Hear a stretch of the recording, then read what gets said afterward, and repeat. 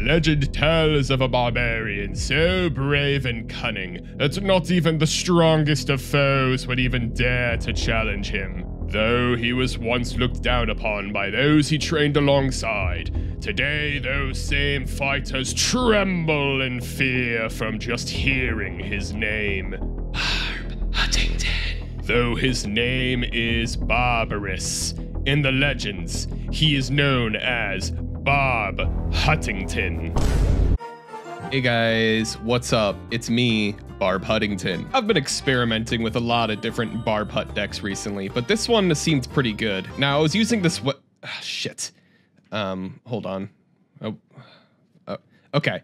Yeah, so I was using this website to help me build my deck. The defense is maxed out because, as Arnold Schwarzenegger once said, the best defense is defense. Okay, yeah. Let's show them what we're made of. Wait, I'm using a different deck. I feel as if, for the longest time, all of the most uncultured people that play this game have slept on Monk. I cast Kill Yourself. Everybody knows every time you make a good play in this game, you gotta emote to establish dominance. This dude has no father figure, so he's just playing the overpowered card. We're just gonna ram in the other lane to put some pressure, but Cannon's gonna stop that. He's gonna go for a firecracker to stop my firecracker. You know what time it is. Bring in the men. Bold of you to assume I was actually attacking you with the first wave of men. Okay, second wave's coming in. Let's get to work. See, this is exactly why we have the curse and rage. Let's just get rid of that. Not what I was aiming for, but hold, wait. And just like that, ladies and gentlemen, the true magic of Barb Hut, we've already won the game because this guy has more than likely just quit out of the app. Is there an emote in this game that translates to good game, well played, friend? I hope you have a good day. Oh, this one. After being exiled from the Red Kingdom, Barbarous took to the mountains to continue his training in peace. Though he was removed from the kingdom due to his unconventional training and battle methods, Barbarous refused to yield to his oppressors. Though he started his journey alone, over the following years of training by himself in the mountains, he crossed paths with fellow barbarians who had also been banished due to their lack of talent in the arena. Barbarous took it upon himself to train up his fellow barbarians in hopes of once again returning to the Red Kingdom. After discussing ideas with his men, they came to the conclusion that it would be within their best interest to work out a deal with the goblins living not far from the mountainside. Just from watching, you might be inclined to believe that my deck would struggle against cards like P.E.K.K.A. or Mega Knight. I don't blame you though, because clearly you aren't as talented and gifted at this game as I am. Because this guy's really good at the game and he let me just melt his P.E.K.K.A., I'm just gonna slap down a Barb Hut and then I'll give him a little bit of encouragement. I love when they play swarm cards. I learned this trick whilst I was studying amongst the goblins. Yummy chip damage. You're probably wondering, how do you actually deal with a P.E.K.K.A. when you're playing this deck? Well, let me show you. Step 1, place the firecracker. Step 2, we make a tactical oopsie daisy and we let the bandit kill our firecracker. Have no fear, the guards are here. Oh crap, all the guards are dead. What do we do here? Oh no, split push? Bring out the hut, baby. Yeah, fuck them up, men. Bring in the curse, do some extra damage. Yeah, you cannot, yeah. That feels good. Player P.E.K.K.A., I got an Amazon Prime delivery coming right for your tower. This guy is not going down without a fight. All right, so here's the rule of thumb. This guy's gonna P.E.K.K.A. in the back. I'm gonna monk. You know what? Fuck it. But always, always, always Barb Hut in the opposite lane. The key to success against a deck like this is just keep putting pressure in the other lane. That way, he has nothing to actually support his P.E.K.K.A. Unless it's a battering ram, but he has no supporting spells. So we're just gonna put down a guards, a curse, and a rage, and wow. Call me a janitor because you just got mopped the fuck up. Got to keep the firecracker alive. He's going to waste a poison on the other side. Now he has to address the left side. Double firecracker. Oh my God. It connects onto the tower. The bandit goes down. He puts the ghost out of pure panic.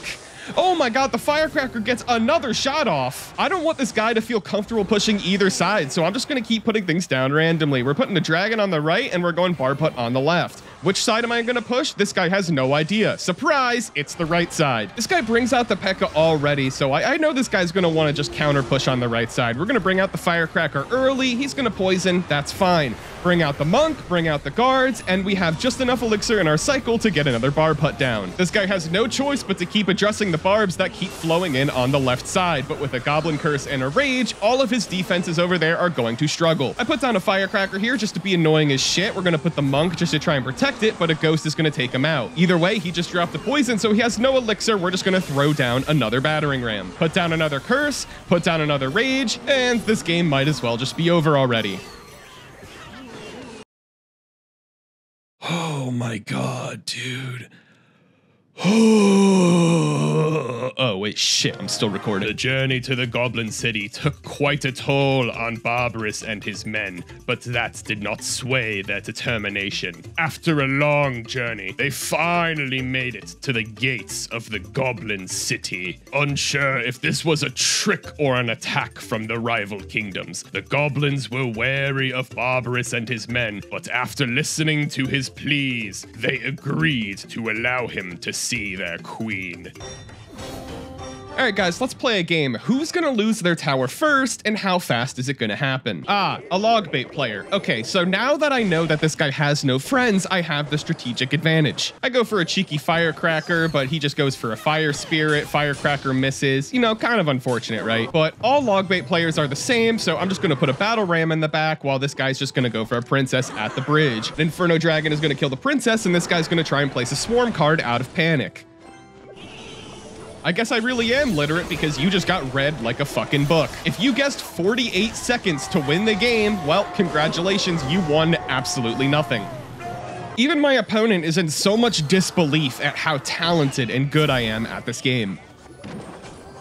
All right, watch this read. He puts a Princess down to kill the barbs that are coming to the tower, right? He thinks like, oh, my Princess is just gonna walk up and it's just gonna farm this Barb Hut. We put a Monk down last second. Princess locks onto the Monk. We cross the bridge. We're gonna go for an ability, protect my barbs. Looks like the Princess is fucking dead. Best part about Barb Hut, if it breaks without taking damage, it spawns 2 barbs. My push is dead, but now I have a Battering Ram with a little bit of support. All he can do is put down the Inferno Tower, but my guards are gonna come in and do some work. A Princess is not gonna save you, bro. Okay, maybe it will. It doesn't really matter though, because this guy still sucks. We put an Inferno Dragon down at the bridge. This guy's gonna try and farm it for free, but I'm putting down the Monk to pull all of the attention. Oh, wow. Thanks for the goblins, bro.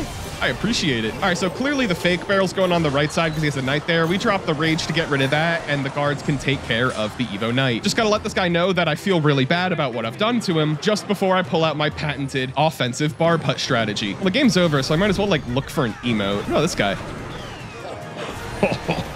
The Goblin Queen, amused by Barbarous's hatred of the Red King, proposed a deal to Barbarous and his men in exchange for allowing Barbarous and his men to practice with the Goblin armies in their arenas. Barbarous would be tasked with returning the Red King's crown to the Goblin Queen. Thus, the training commenced. So I had this game when I wasn't recording, so you know I had to go back and check the replay. Here is the situation. As you should already be able to tell from this position, I am clearly going to win this game. That's because I've already taught you that all logbait players are the same. This guy thinks his Princess is going to hit my Barbarian Hut. I put down the Monk. He panics and puts down his Inferno Tower. I go for the Monk ability to keep him alive for just like a few extra seconds. It lets my barbs get even closer to the Inferno Tower. I go for a Ram in the back to push with my 2 bars, but he goes for the Evo Goblin Barrels. I split a Goblin Gag in the middle because I know I can tank some of the damage, and I go for a Miner to support my push. A good arrows will take out all of the squishy troops, but my barbs aren't able to connect onto the tower. I want to keep the pressure up, so I actually match his Princess with my Firecracker. I take both of those down, and I go for another push. All logbait player know how to do is put Princess at bridge and throw Goblin Barrel at very predictable times. Boing. I have the momentum, so I'm gonna go in with a battering ram and an Evo Firecracker. And guys, wouldn't you believe it that once I put Evolved Firecracker in this deck, I started winning more? That's crazy. I like to imagine that when I play this deck and I beat somebody, I make their day just a little bit worse. For many months, Barbarous and his men trained alongside the goblins, learning trick after trick and developing unheard of strategies to use in battle. With the training wrapping up and Barbarous and his men preparing for their departure, the goblins had one last surprise for Barbarous. A gift? No, rather a weapon that will allow for utter domination in the arena. The goblins, having already mastered the art of the Goblin Hut, gifted Barbarous with his very own hut to use in battle. The goblins, celebrating the success of Barbarous and his men, chanted his new name. Barb Huntington! Barb Huntington! Barb Huntington! Nerf mine! Another day, another swarm card spammer, another victim. Now, call me crazy, but I think some people are definitely thrown off by someone actually playing Barb Hut. All you gotta really do is just wear down their defenses, right? You just throw a Barb Hut in the opposite lane, they panic, and then you finish them with a 1-2 battering ram arrows. I mean, for real, this deck is kind of good at punishing people that just want to use like low elixir swarm cards to counter my little pushes. The key to success, though, is that sometimes you just have to cut your losses, like me not panicking about those wall breakers since they were gonna connect anyways. It is also equally as important to make sure you're just kind of spreading out what you're using, because let me tell you, it is quite enjoyable watching people struggle because they don't know what the fuck to do. However, what my opponents are never aware of is that I in fact feed off of their fear, and the more scared they are, the stronger I become. Mr. President, a second battering ram has hit the tower. But the time of celebration would not last, as the journey to return to the Red Kingdom was now underway. As they made their way through the woods and marched to the Red Kingdom, the spirits of Barb Huntington and his men rode high. As they arrived at the gates of the Red Kingdom, the gods seemed incredibly confused and annoyed as to why these exiled barbarians have returned. Barb Huntington and his men were immediately detained and brought to the prison keep for questioning. Guys, hold on. This is not a good time for me. Just give me a sec. Papa's got to lock in. I can't let that mortar lock onto my tower. I just got to keep putting stuff in front of it. Miner, please just throw away your life so I don't die. I think we're fucked.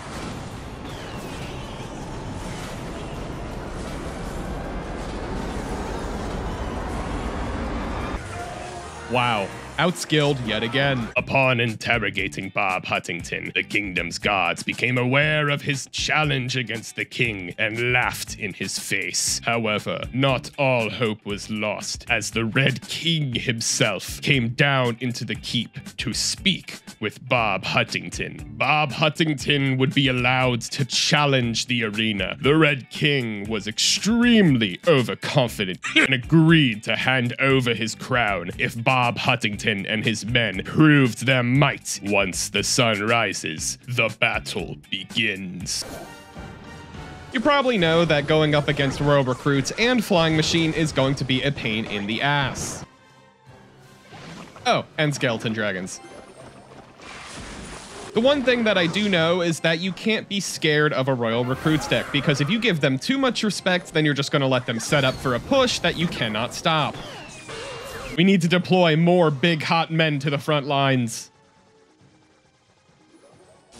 Okay, that was fucking rude. I'm sure everybody watching can relate to me when I say that it is a pain in the ass to get to overtime just to realize that my opponent was dropped on his head. Thankfully, like, all of this guy's support cards shoot projectiles, so the monk ability is going to come in clutch, but it's also going to buy us precious seconds.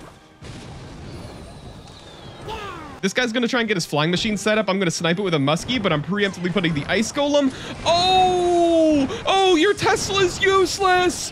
Get fucked. Ice golem, my beloved. Under different circumstances, I'd be able to handle the evolved Mega Knight, but this is going to prove a little troublesome for me. If I get the Barb Hut down, then he's forced to have to lightning it or leave it be. He goes for the lightning, so I know that he is broke. I'm going to send in the battering ram, and like I said earlier, I just have to accept the fact that that Mega Knight is going to do a lot of damage to my tower, but I really need it because, oh my god, look at him go. Fear me, I cast kill yourselves. We don't got time for this. Go, go, go, go. Get in there. Go, soldier. Ah!